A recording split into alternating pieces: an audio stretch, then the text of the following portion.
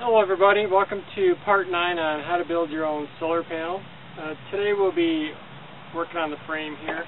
So I went to a home improvement store, Lowe's, bought a 2x4x8 pressure treated board here. And what I'm going to be doing is basically ripping this into sections. So one board should be plenty. And this board was under $3, I believe it was $2.44. So I will be ripping this one 1.5 inches wide by 1.5 inches wide. And I'm going to spare the noise, put on my safety equipment here, rip it with the table saw, and start rolling again after I've ripped it.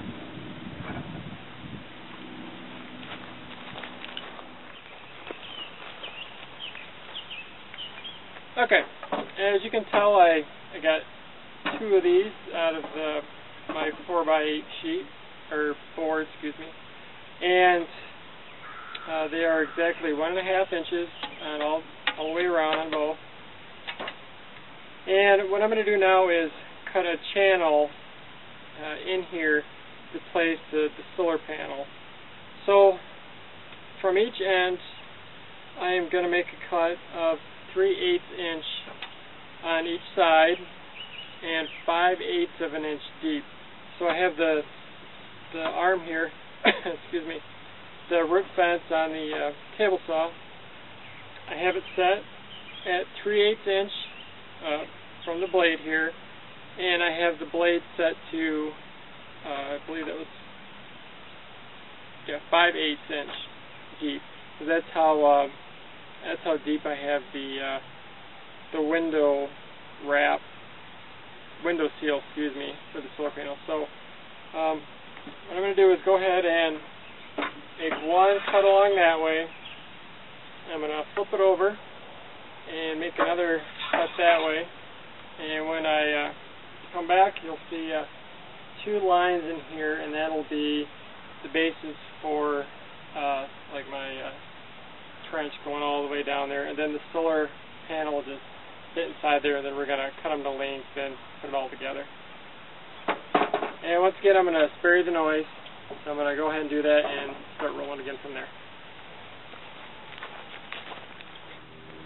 Okay, so you can see these lines here. They are 3/8 from the end there, and from that to that should be 3/4 inch. Yeah, 3/4 inch from side to side.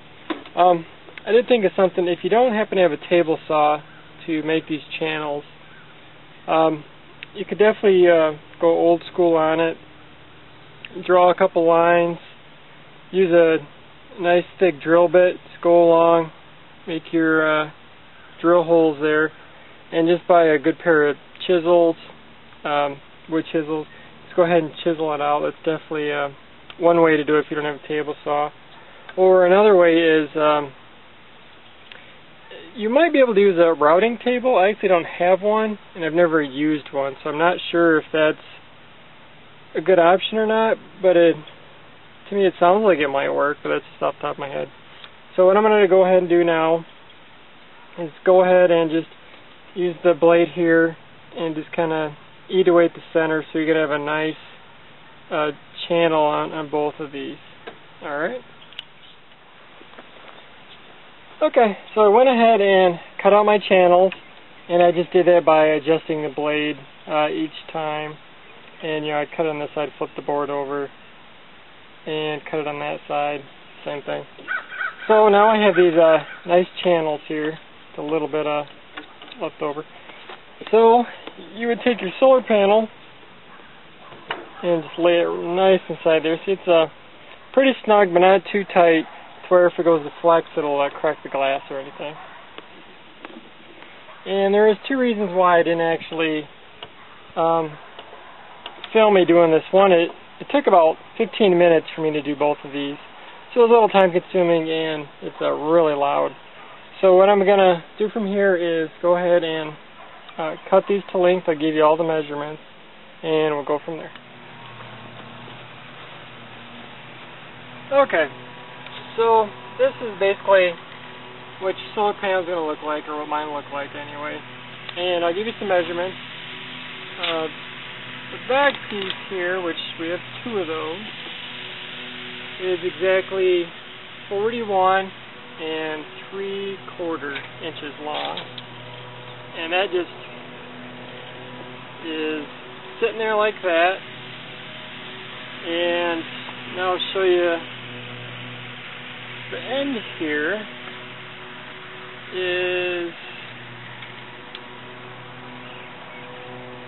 21 7/8 inches long, and we have 2 of those. And then we have the center piece here, which is channeled on both ends, so it fits nice and snug in there.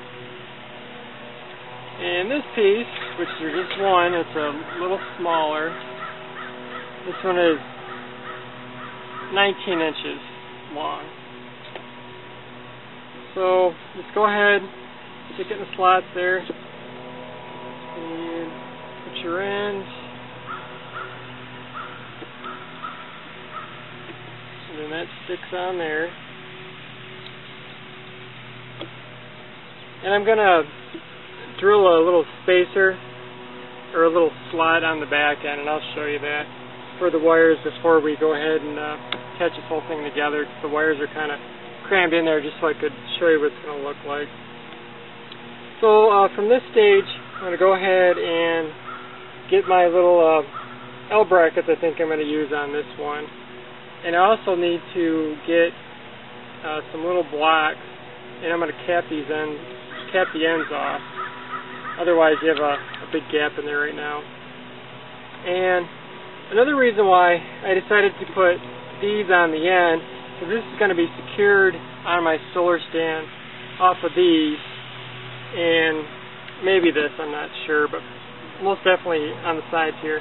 And in case one of these breaks, like a bird flies into it or whatever, and I need to replace the glass, I'm just going to undo the ends here, and this will pop off because they're going to be sitting right next to each other, and it'd be a lot easier just to pop the end off or pop the other end off, slide out the panel, replace it, and just go ahead and stick it back in.